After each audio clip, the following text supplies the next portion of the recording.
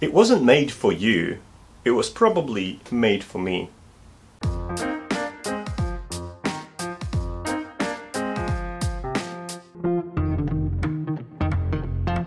When Seed Studio released reTerminal, they've promised a really cool device for makers that will be able to do a lot. And in my initial review, I've examined the reTerminal, how cool it is, and shortcomings mainly being a lack of USB 3.0 ports, which came with the promise of exposed PCI Express port. So that video is there. But there was one problem with this promise. The add-ons to reTerminal were nowhere to be found. Up until now, because today I have reTerminal E10-1. It's a really nice name, isn't it? It's a first add-on from Seed Studio that simply latches on to the back of the reTerminal and expands the functionality of the original panel. And just like reTerminal itself, it really won't charm you with its design. It's blocky, it's not really comfortable to hold in your hands. Basically Spartan and industrial. But it's not what it's all about. It's all about the connectivity and expanding options. And this thing has, well, some of it for sure. When I first removed the silicone cover from the port at the back and, well, joined them both together, I kind of expected satisfying click or sound or noise or anything really.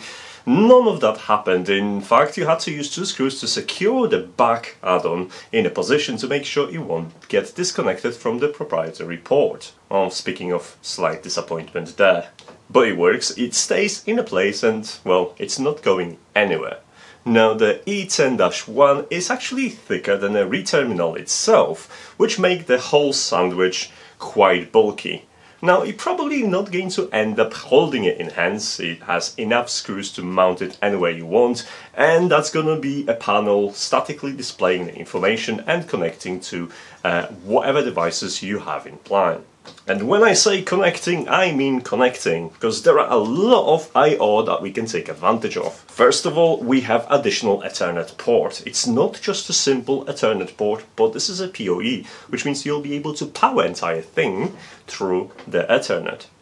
Next to it is a 12-volt DC power jack that you can use to actually power the device and charge the internal batteries. That's right, inside you'll find 18650 2-cell batteries to keep your device operational too. Switching to the other side reveals very industrial backbone on connectivity, meaning the 9D sub RS232 and very typical 6-pin connector for RS485. And if RS485 isn't enough and you're a fan of a CAN bus, then you can use those terminals to actually connect your CAN device and speak to it this way. We're pretty much done on the outside, so let's open it up because there is plenty to talk about this add-on on the inside as well. Seed Studio delivered on the promise of delivering PCIe port inside of the add-on. You'll be able to either connect PCIe cards or M.2 storage to expand the storage of the entire bundle or sandwich even further. I mean, the reTerminal already has eMMC storage to run your OS, but if you want, you can either take advantage of M.2 in SATA configuration or actually host a system on it to even speed up further your device.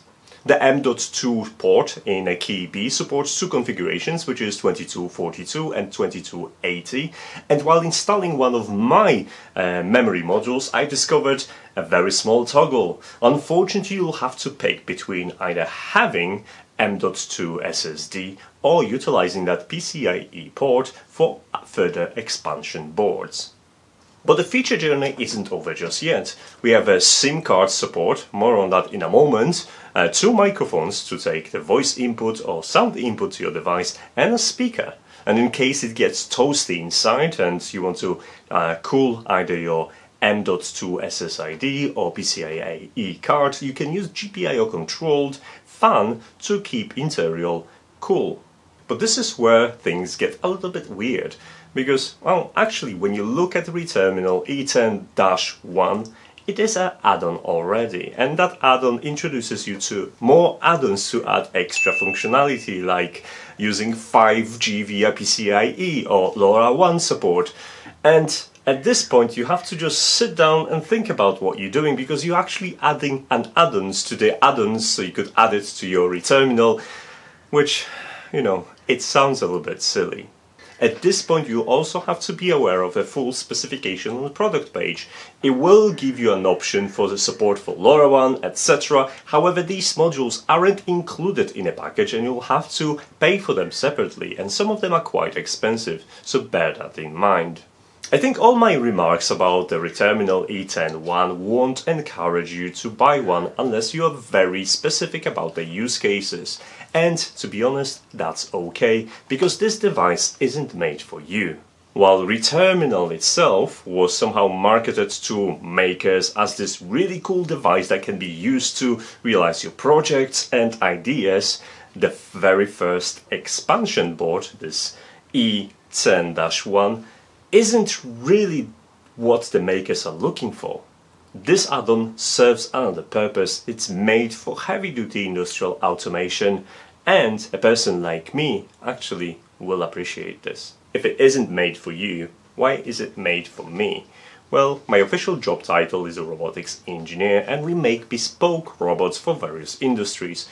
In the world of industrial automation, everything runs on 24 volts for some reason. We use RS485 or 232 and CAN bus instead of other protocols. And this is exactly where this add-on shines. And while there are other ways to interact with all those peripherals, well, you have to say that using E10-1 is pretty cool.